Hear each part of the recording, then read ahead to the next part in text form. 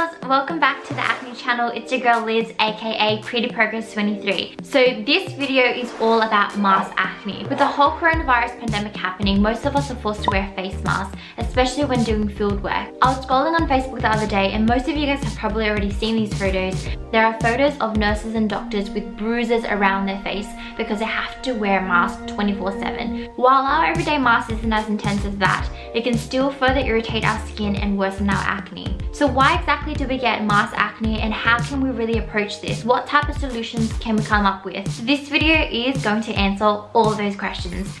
So first of all, why exactly does this happen? As you can see, the fabric looks relatively light, but there is a concentrated pressure on the edges of the fabric which leads to further irritation and friction, and all this can irritate your skin even further.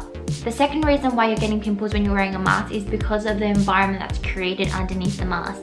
As you wear it for a long period of time, you're increasing the heat and the moisture underneath your mask because of your breathing, and it's kind of trapped into that concentrated area of your skin. So what we'll find is that the buildup of sweat and oil leads to clogged pores and hence acne. So now this leads me to practical solutions that you guys can do in order to prevent and manage your mask acne. I've got 5 main tips. Hopefully these help you, so let's get right into it. So tip number 1. Now this might be a given, but please try to stay away from makeup.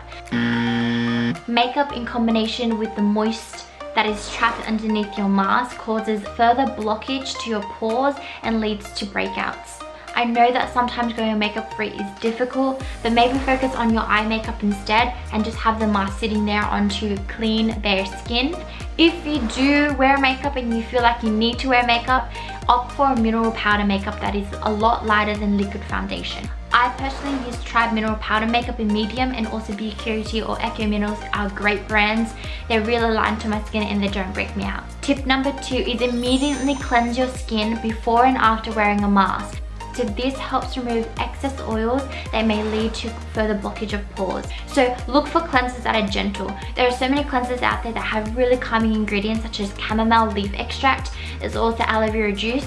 There's also cucumber peel extract. Those are amazing ingredients and you can actually find this in the All Clear Banish Mint Cleanser. This is the one that I use daily in the AM and PM, and I love it for my skin because it just firms up beautifully, smells really nice, and immediately calms the redness and any inflammation on my face. Also, when it comes to washing your face, don't do a dodgy job of like 10 or 20 seconds. Make sure you take the full 60 seconds. Not only does that allow the product to properly cleanse your skin, but it also increases blood circulation. So when you're massaging your face in circular motions for 60 seconds, you're promoting a renewal of nutrients underneath your skin so your skin can repair itself at a quicker rate.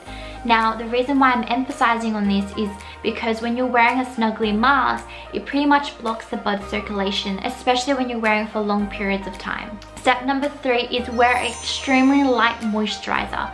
If you're wearing a thick moisturizer, again, it's going to mix up with all the sweat, the oils, the clogged pores underneath your mask, and it's only going to block your pores. So what I recommend is try to find a light moisturizer with skin barrier boosting ingredients that help protect the skin without leaving that heavy residue. What I love is the Banish Vitamin C cream. It absorbs beautifully into my skin, as well as the hyaluronic acid from Antipodes from New Zealand. Tip number 4 is try to opt for a chemical exfoliant as opposed to a physical exfoliant.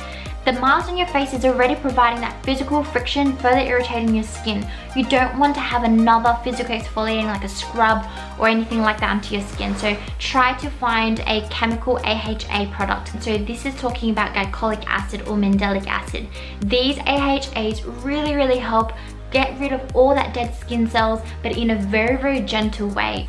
So my recommendations is the pumpkin mask or the Almond Clear Mandelic Acid Serum Level 1. They're great exfoliants that are chemical as opposed to physical, which will further contribute to the physical friction and irritation of your skin. So avoid physical exfoliants. Tip number 5 is my last tip.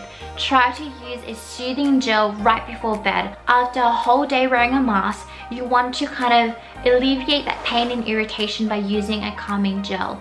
This provides instant relief. So when it comes to soothing gels, look for these 3 main ingredients. Green tea. You guys know how popular green tea is. It's known for its healing properties because it reduces inflammation. Another one that I can't really pronounce is dimethosulfone, which really helps in preventing the breakdown of collagen. That means your skin is able to retain its plumpness, so it doesn't look dull and dry like, you know, like an apricot. The last ingredient that I recommend is arnica, which helps with the healing of bruising. So those are the 3 ingredients that I recommend. I personally use the Banish Fighter Gel. And the Fighter Gel is absolutely amazing for cystic acne as well. I just pop it onto my cyst and the next day I can visually tell that the size has definitely decreased and it looks less inflamed. And that's it for today. I hope this video was informative and helpful. Let me know down in the comments if I've missed anything. I would love to hear from you guys. You can also see me on my other social medias. Just search up Pretty Progress 23 and you guys will see me there. Anyways, I'm sending you all my love and light. Stay safe during this pandemic and big kisses. Mwah. Bye guys.